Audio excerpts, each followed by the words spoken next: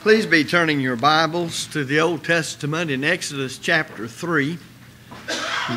We'll start in verse 1 and go through chapter 4, verse 17. That is our text. Will come from that section. Exodus 3, beginning in verse 1 through chapter 4, verse 17. We have in this passage the record of God's calling Moses to send him into Egypt to deliver the children of Israel from bondage. And when God appeared to Moses at the burning bush, he called him to, well, to put it mildly, a great task of leading and all that was involved therein the children of Israel out of Egypt and eventually to the promised land.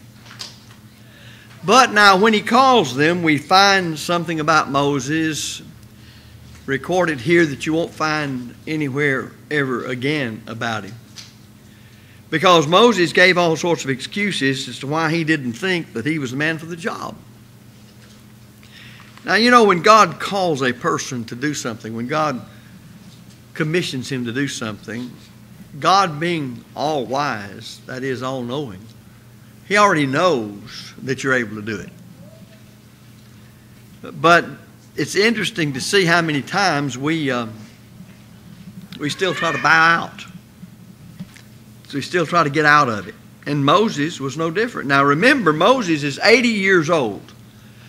He spent his first 40 years in what would be for that day and time the lap of luxury and power and prestige, a prince of Egypt. Great learning for that day. But now he's spent 40 years down in the land of Midian in the seclusion of a shepherd. And now he's just now reached the stage at 80 to do the work God wanted him to do in the first place. Buddy, did you get that?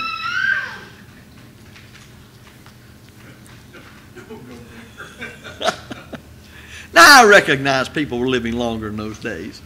But the point is, sometimes we may, if we're being what God says in the New Testament we ought to be, we may spend a long time doing what's right before we really get to the place that God knew all along we were preparing ourselves to get through the work we need to do.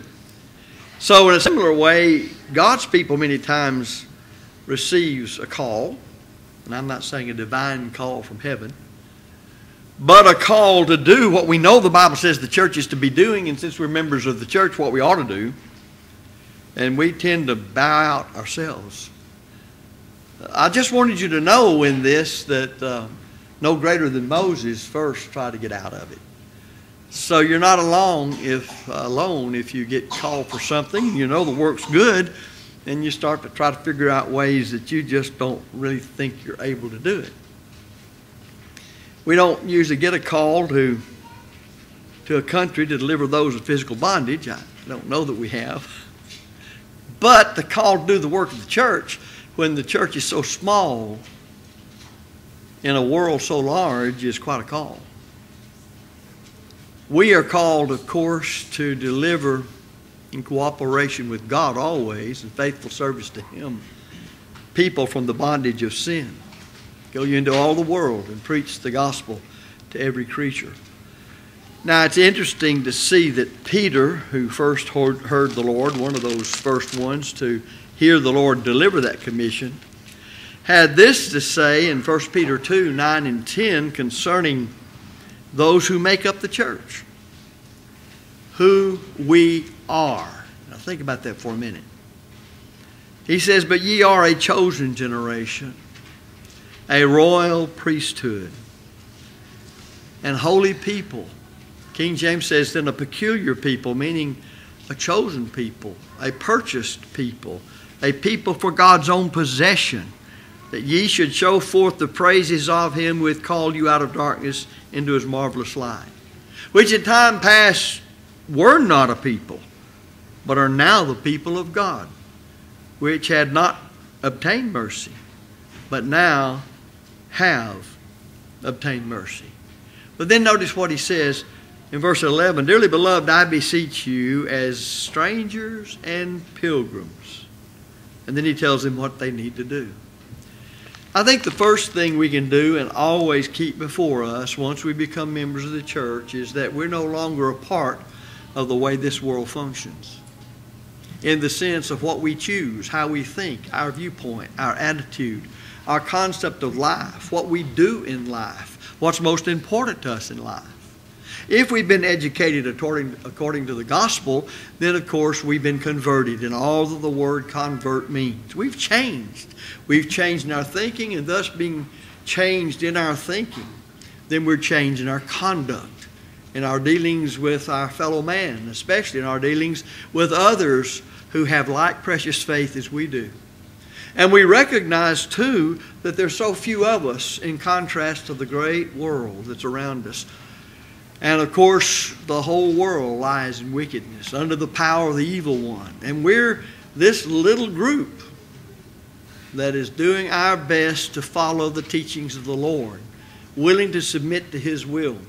So when it comes to the excuses of Moses, we can learn some things that helps us to grow in the likeness of Christ and in the grace and the knowledge of Christ. So if you look at the first 10 verses, now Moses kept the flock of Jethro, his father-in-law, the priest of Midian. Now remember, they're under the patriarchal age. The Jews aren't called yet under the law of Moses.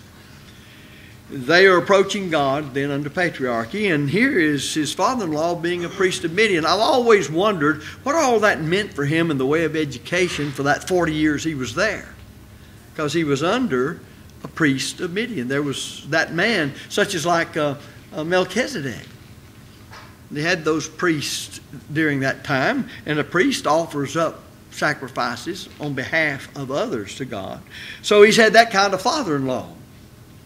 And he led the flock to the backside of the desert and came to the mountain of God, even to Horeb. Now you remember that Horeb is synonymous with Sinai and vice versa.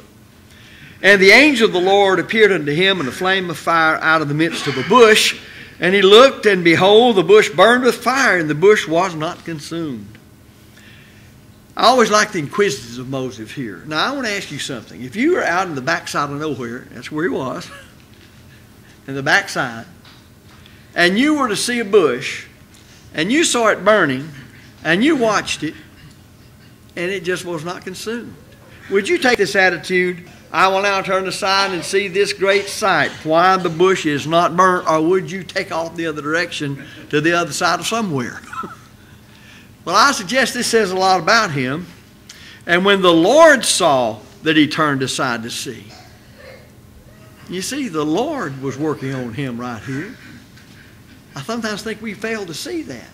Something happens, and the man, by his very character and what makes him up, says, I'm going to see about this. The Lord did that to see if he would. And so the Lord saw him do that. God called unto him out of the midst of the bush. Now you see, he never would have got the call if he hadn't gone to see the bush that wouldn't burn up. Or if you like it better, the bush that wouldn't burn down. Or the bush that just wouldn't burn. But it did burn. And it was burning, but it was not being consumed. And Moses came out of that bush. And notice the response. Here am I. And he said, draw nigh or near hither. And then he makes sure he understands this is God. Put off thy shoes from off thy feet, for the place whereon thou standest is holy ground. Moreover, he said, I am the God of thy father, the God of Abraham, the God of Isaac, and the God of Jacob. Now notice the impact that deity had on him. And Moses hid his face, for he was afraid to look upon God. And the Lord said, I have surely seen the affliction of my people which are in Egypt, and I have heard their cry by reason of their taskmasters, for I know their sorrows. And I am come down to deliver them out of the hand of the Egyptians, and to bring them up out of that land unto a good land and a large, unto a land flowing with milk and honey, unto the place of the Canaanites, and the Hittites, and the Amorites, and the Perizzites, and the Hivites, and the Jebusites. Now therefore, behold, The cry of the children of Israel is coming to me, and I have also seen the oppression wherewith the Egyptians oppressed them. Come now, therefore, and I will send thee unto Pharaoh, that thou mayest bring forth my people, the children of Israel, out of Egypt. Have you noticed here that God said He came down, as He talks to Moses, to deliver them? And then He ends up saying, that thou mayest bring my people forth. There's a lot said there about how God works on earth through men. Now, how is God going to bring them forth if He says, Moses, you are called by me to bring them forth? It just simply means Moses, adhering to God's will do God's blessing, or will do God's will in accomplishing the task. So when we do what God said do, God's will is being done. And that's important for us to know in the Lord's church. When we are carrying out the commandments of God, when we're complying with His will, when we're obedient to Him, God's work is being done. And we need to understand that it's not human work. It's not my work or your work. It's God's work. Because He's commissioned us, and especially us, the spiritual body of His Son, to carry out this work. For you see, we too are prepared by our belief and obedience to the gospel to do only the work that behooves God for us to do, or that behooves us to do in God's work. But He says, notice when you begin to read this, and Moses said unto God, who am I, that I should go unto Pharaoh, and that I should bring forth the children of Israel out of Egypt? Now, if he had really listened to what God said, then by implication, the fact that God approached him and called him and told him what He wanted him to do, and then said, do it, this is God, thus he knows this man is able to do. But then the humility of the man comes out, but it comes out too much. He's so humble, he's trying to get out of it. There's nothing wrong with him being humble. Notice earlier he covered his face because he wouldn't look upon God. He was so full of awe and reverence, and that's the kind of fear that it was. In the presence of God, we would all have that kind of response. But he says, who am I? Well, think about that for a minute. Can you answer from the Bible, just who is this Moses? Who am I? Well, nothing but a lowly shepherd. Well, we've already seen his father-in-law was a priest of God. He spent 40 years with him. But what about the first 40 years? Don't you know there's nobody like that out there? Especially an Israelite. Because his mother had already told him of his connection with the children of Israel, how he came to be in the house of Pharaoh. Don't you think it would sort of dawn on him that you've been prepared for this? Because do you remember when he killed the Egyptian 40 years earlier, who was persecuting one of the children of Israel? That he thought even then that the children of Israel should understand that he was the one to take care of them. But now when God actually makes the direct call to him in this very miraculous way, which would confirm that this is from God and not from anybody else, who am I? Who am I? Well, we could say he's an 80-year-old man. Already past the average lifespan. It's time to sit down and relax on the porch, or somewhere cooler than that around Houston. Well, this prompted Moses to wonder whether he was the right man for the job, and it never hurts to do that. To really take some self-inventory and say, now, am I the person to do this? But God's response, if you'll notice, was quick. And it should have settled the matter. Because if you look in verse 12, he says that I certainly will be with you. Now, what more could a person want? If it is God's will, and I know it's for me, and I'm the one to carry it out, and God promises to be with me, where's the problem? Later, Paul wrote, as you'll remember, to the church at Rome, in Romans 8 in verse 31, if God be for us, who can be against us? Well, Moses had plenty of people against him, but what that says is is that you will be the one to get the job done that I called you to do, regardless of anybody else that seeks to hinder you. But I hate to say it, some of us are in the same boat today as far as using these excuses. We talked about this morning the state that we're in and what the church sees today and what we've got to do in the future, besides the ordinary working of the church that must be done. Pure religion and undefiled before God and the Father is this, to visit the widows and orphans in their afflictions, keep oneself unspotted from the world.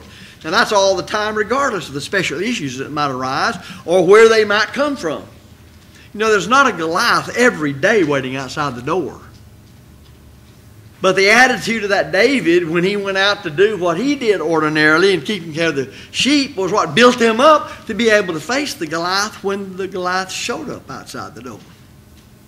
So in our routine faithful service to God, who knows what we're demonstrating to God that in the future we will be able to do, that if we had not done these routine things God requires of His spiritual body, the church, we wouldn't have been prepared to do these things. Where are we then placing our emphasis in life? It's true that by ourselves alone we are insufficient. But God has a way when we have an attitude of submitting to His will to make us sufficient. When you pray, God help us to grow in the knowledge of the Bible, do you think you will if you don't put forth the effort to study and learn how to study and ascertain the authority of Christ? So you see, it involves my actions, but my actions demonstrate my trust that God will be with us. In 2 Corinthians chapter 3 and verses 5 and 6, we have this statement made by Paul as he writes to the church at Ephesus. Not that we are sufficient of ourselves to think anything as of ourselves. Now watch what he says. But our sufficiency is of God, who also hath made us able ministers of the New Testament. Not of the letter, but of the Spirit. For the letter killeth, but the Spirit giveth life. Of course, he's contrasting the design and purpose of the law of Moses and what it could do and was meant to do with the glorious gospel of Jesus Christ. For the law came by Moses, but grace and truth came by Jesus Christ. We who are in the church have this great blessing. And we dare not try to dodge out saying, who am I? Well, by ourselves, we're nothing. When God sees somebody that says, now I know this is what the church ought to do.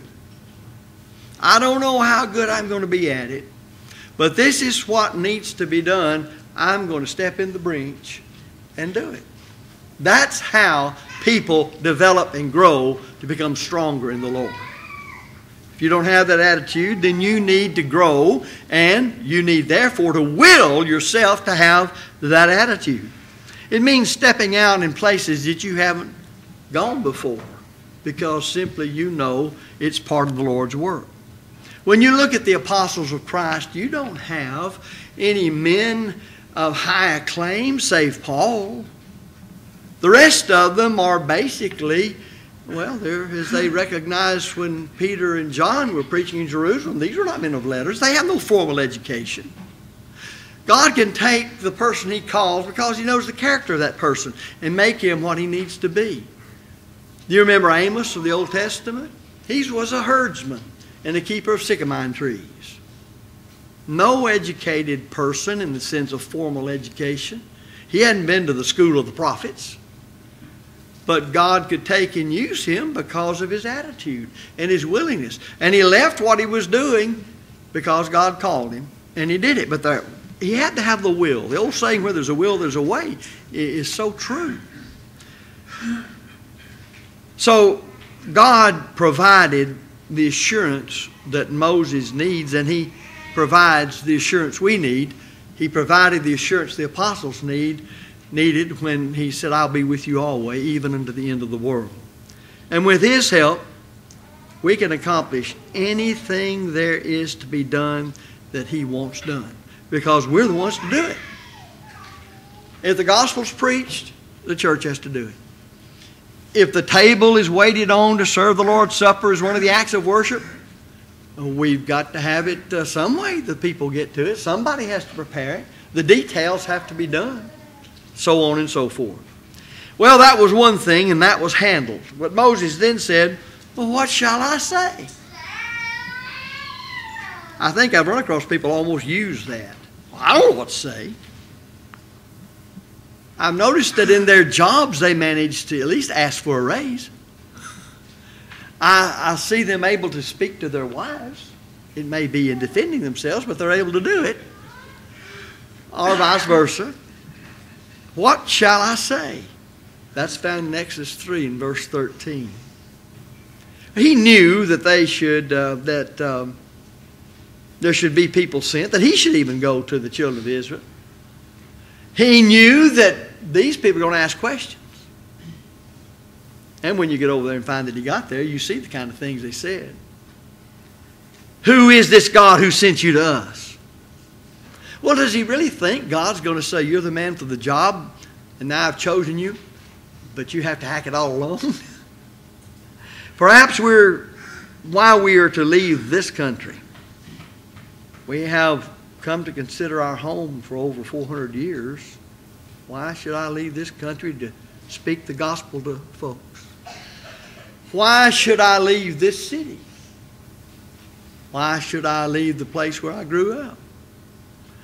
Why should I do anything that roots me out of my place of comfort, my grave with both ends open, called a rut? Why?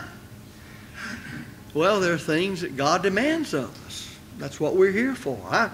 You think about it, the only worthwhile I am to myself, my family, anybody else is to make sure I serve God. The only way I know how to serve Him is know His will and discharge my duty.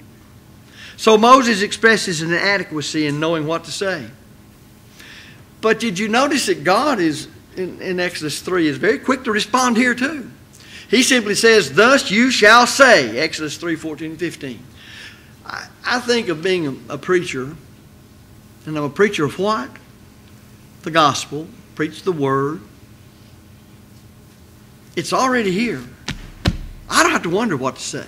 I have to learn how to study it. I have to learn how to write and divide the word of truth. But I simply have to know the word. And then I preach it.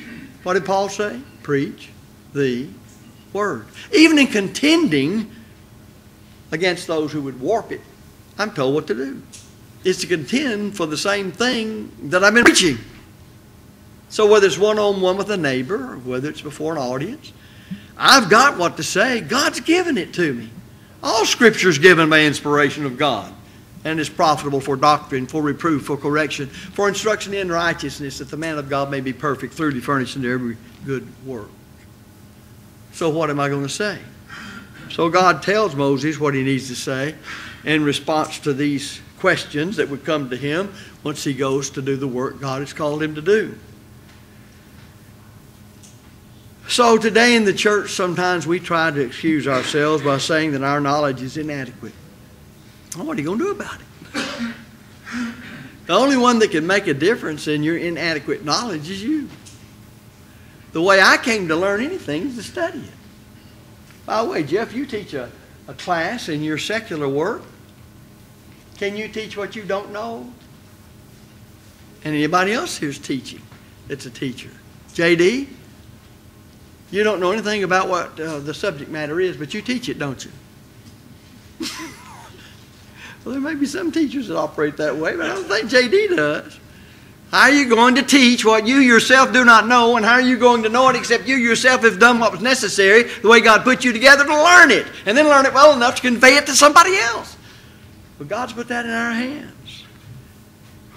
Go into all the world and preach the gospel to every creature. And then you have to know what it takes for one to become a Christian. He that believeth and is baptized shall be saved. He that believeth not shall be damned.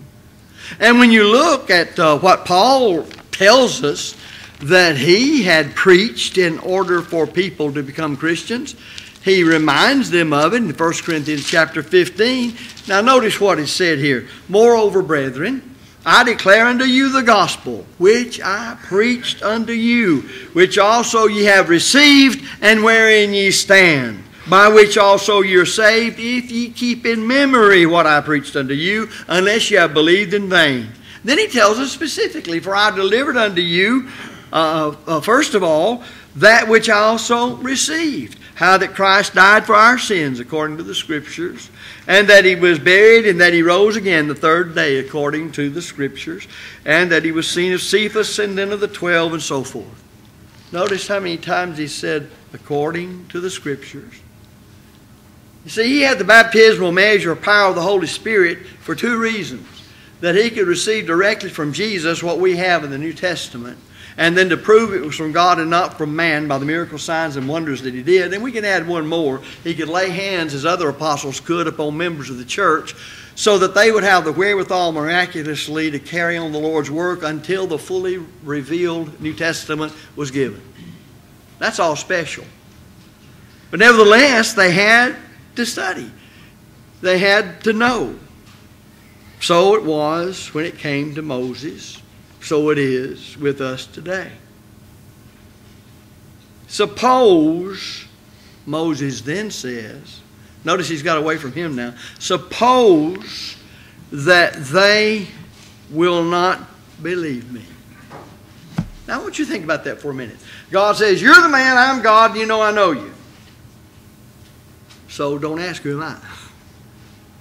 Then, if I've called you to do this work knowing that I know you, that you think I'm not going to leave, that I'm going to leave you with nothing to say, what shall I say?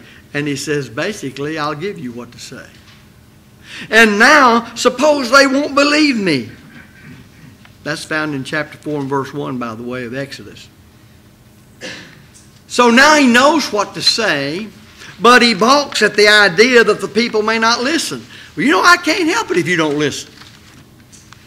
That was not His responsibility. He had to take care of the job God chose Him to do. Folks, a long time ago, I would quit preaching if I was sitting up here saying, I can't do my work unless you listen. Well, I want you to listen. I can show you from the Bible why you should listen. If you're a Christian, you've already learned why you should listen. But if you never listen, does that free me from being what I ought to be in my faithful service to God? And so you should take that view as a member of the church regarding the work He wants you to do. Whatever anybody else does or does not do, you have your personal responsibility before God. Ezekiel was told, you go preach just what I put in your mouth to preach. But now let me tell you something. Before you go, they're not going to hear or believe anything you say and not going to obey you. But He said, so go. He still said go. And you go tell them only what I put in your mouth. Well, what was the idea? Well, you see, you're cooperating with God. You're giving them the wherewithal that there will be no excuses on their part, if nothing else, when the day of retribution comes. That's a part of God extending His long suffering to people. They're without excuse. Is He afraid of failing? You know, that's a possibility of being afraid to fail. You can't fail with God if you'll humbly obey Him. You do your part, and somebody else has to do their part. I think at this stage when He said this, He'd already forgotten that God would be with Him. Because if God's with us, you don't fail in your part. You're ready to do it.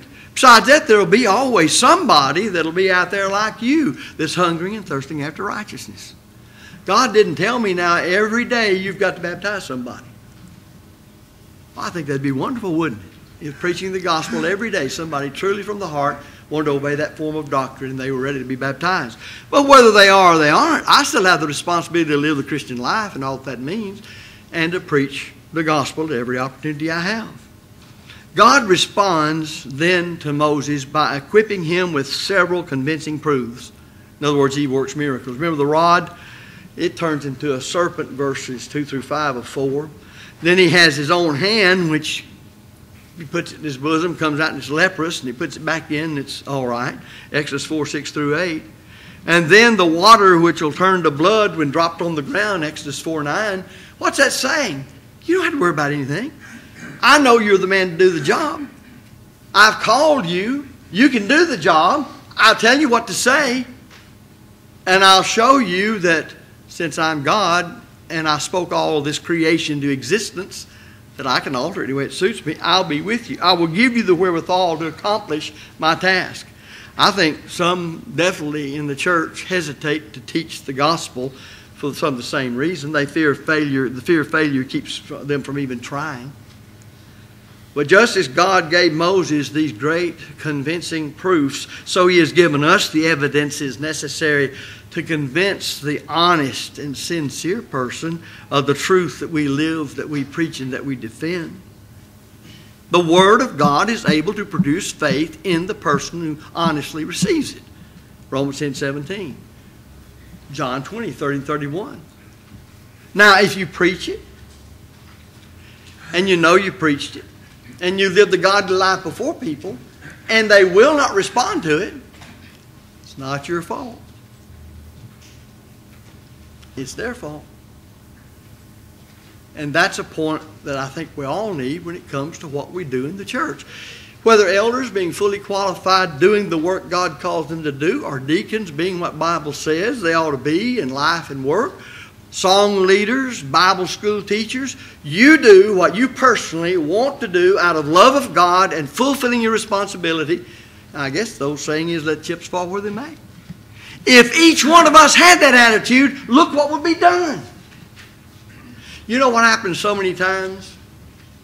And this is a temptation for every one of us. They just don't appreciate me. I try to get this done, and I don't get any cooperation. And, of course, you're the first one to ever have that as an excuse, aren't you? That's the first time it's ever dawned on the face of the earth.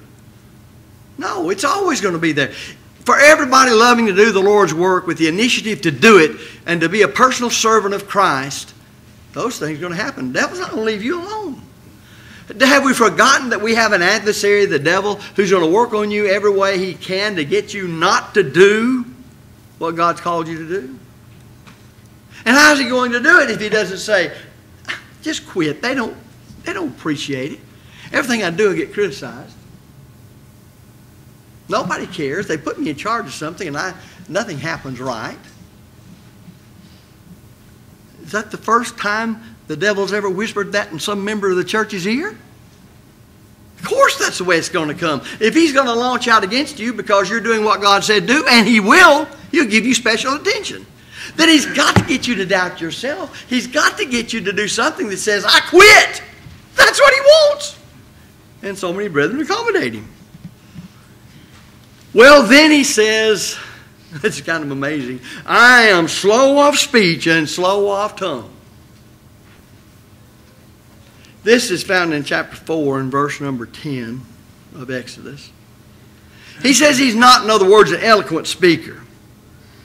Have you noticed that God does not give in all of these excuses he makes? He doesn't accommodate him at all. Here, let me sit down and you sit on my knee and I'll try to understand your pain. He already knows the inability of those he calls. He knows that to begin with, Exodus 4 verse 11. But he's able to make up for anyone's shortcomings. I'm glad of that, because as a human being, the more you try to do what you know God says you ought to do, guess what you're going to do when you set out to do things? You're going to make mistakes. You know who makes mistakes? The people who set out to do the things they ought to do. They wouldn't make a mistake like that if they never tried to do it. They would just make the biggest mistake, that they never attempted it. He's promising again to be with Moses, Exodus 4:12. He even arranged for Aaron to be Moses' mouthpiece, Exodus 4:14 through 16. And by the way, he ought to learn something about that, because Aaron had been sent earlier to get down to where Moses is at about this time. And amazing how God pulled all that together, Exodus 4:27. That ought to have said something. See, God answered his excuse with his brother coming before he ever made the excuse. That ought to make us realize God knows everything I'm going to say before I ever say it. And he even made provision for it here. Well, we Christians, we try to do the same thing sometimes. When you look at the Apostle Paul, you'll see that he recognized that there were problems, big problems. You can't read through Paul's writing very much without seeing he recognized well there were big problems. But to the church at Corinth, he said, first of all, in chapter 2 and verse 1 of the 1 Corinthian epistle, "And I, brethren, when I came to you, came not with excellency of speech or of wisdom, declaring unto you the testimony of God." What does that mean? He wasn't a professional orator, great flowery words. He came simply to speak what God gave him to speak. And he was fully capable of doing that. Verses 3 and 4. "And I was with you in weakness, and in fear, and in much trembling. And my speech and my preaching was not with enticing words of man's wisdom, but in demonstration of the Spirit and of power." You see, he had what he needed as God provided it, and he used it. Sometimes we don't know we have what it takes because we won't step out to find out. This is so very important in our growth and development of the church. At the very least, we make use of those who can speak by arranging studies for them with others. And there are some of you in this congregation, because you were willing to step up, say like on Wednesday night, and you found out you could do some things that you otherwise would not have found out you could do, except that you stepped up to do it, no doubt because there was a sense of obligation on your part. Then he said, I don't understand this really, except it's the way we all are. "Please send whomever else you may send." You know what this is really telling us about Moses? I don't want to go in the first place. That's exactly where the problem is. He didn't want to go. These others were just excuses. It's just a smoke screen designed to hide that fact. And what was it? You see, Moses is learning about himself here. God already knew this about him. Moses had to finally say, "I'm comfortable down here. I don't want to go." Sometimes in our prayers, beloved brethren, if we would just say to God, "Lord, I know this is what needs to be done. I really don't want to do it. Help me to do what I know needs to be done that I really don't want to do." Maybe we just don't know how to see ourselves as we really are because we're too busy putting up smoke screens trying to hide it from others, and we've hid it from ourselves. We won't admit it. Have you ever said in your prayer to God, "I just hate to do this. I'm just tired of this. I know it's what you said, but I'm tired. I'm tired. I just want to quit." That's when you need to rise up and do more. You know, they say when you're trying to reduce the time that you need to exercise is when you feel like it or you don't feel like it and you don't want to. Sort of like, about nap time in the afternoon. That's when you need to get up and get with it. Well, spiritually speaking, there's ways that we see ourselves what we really are, but we can't hide ourselves from ourselves. And that's what Moses was doing. So as we look at all of this, we're the same today because we're humans and he was too. Any and every excuse we could offer is really only a smoke screen. We really would rather that God use someone else and let me coast. We really don't want to do what God's called us to do. But I want you to notice this about God. God answered every one of these. Then the anger of the Lord is kindled against him. And we don't want that. Now, when you see Moses acting this way this time, you see the last time he ever acts this way. Moses learned. He learned a lot about himself that he wouldn't have known if he didn't have enough interest to go see a bush that wouldn't burn. That was the first step. Then every one of these excuses he offered, God just laid it back. He learned to implicitly trust in God, for God would not call him to do what he was not able to do as long as God supplied the wherewithal to do it. And that's how we grow in faith. How many prayers do you hear and how many do you pray?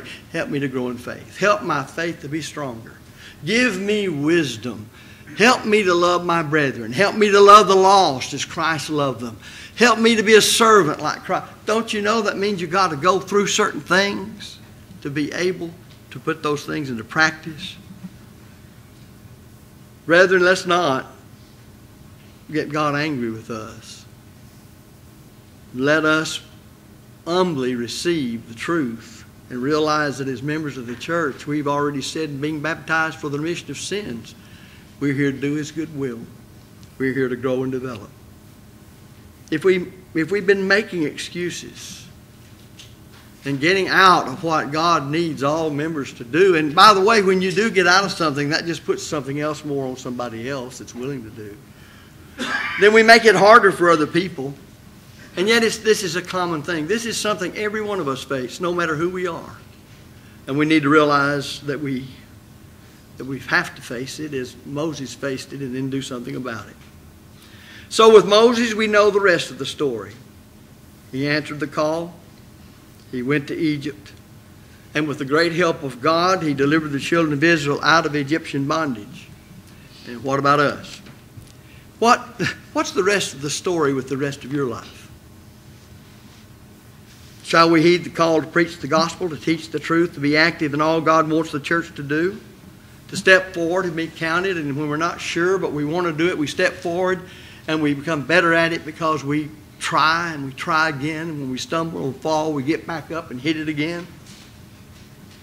It's up to us. Only time's going to tell, but that's going to run out someday. So I pray that I encourage all to make excuses. To make excuses.